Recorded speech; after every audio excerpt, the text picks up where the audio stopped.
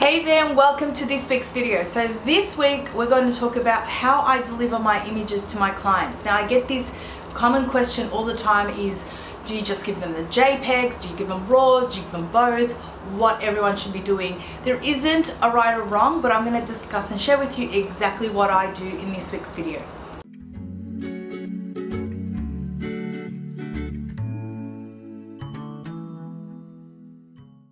So personally, I only give my clients the JPEG files. Now these are high resolution edited files. I don't minimize the size or shrink them to any size. I just give them the high resolution in the JPEG files. The second thing is I only give them the files that they have chosen. A lot of clients ask me, can I have the rest unedited, thinking that that will, either reduce the cost if they just purchase them all raw. That's not the case. I don't do that. Now I know some photographers I've heard that do that. Either give them all the files and charge them for that. That's what I would do, but I would never give them a raw file. So I would professionally edit the image, and then if they want to purchase it, that's what they can do. So I don't give them RAWs at all. So in RAWs I mean like unedited images. Now in saying that, I do edit in RAW. So when I shoot, I only shoot in RAW, then I load them into Photoshop, which opens them up in Camera Raw.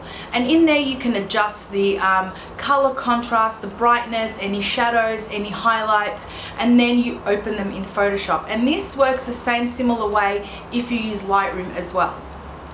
So once I've edited the images that they've only chosen, I then convert them into JPEGs, and then I load them either, personally now I do in person, so they see the RAWs, then I send them off to my editor, she edits them and has them ready in JPEG files, then we load them for them to either download or come in and pick up their digital files, as well as any products they've chosen.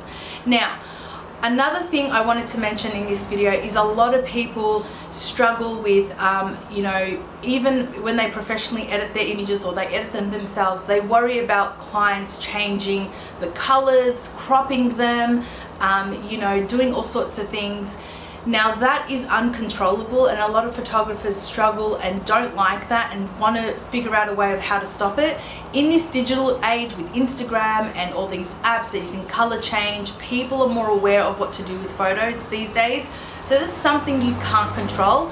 Only do what you can do, and that's pretty much it. So with me, I give my clients only JPEG files, only edited high resolution files. I don't shrink them, and I don't give them any unedited raw files as well where they can purchase. So even if they wanted to purchase, I don't offer that. So that's me, and that's what I do. And now I want to know what you do. So leave me a comment below wherever you're watching this and let me know, what do you do and how do you give your clients their images? Do you give them raw files as well as JPEGs, unedited, and all that stuff? So let me know below, and I'll catch you guys next week.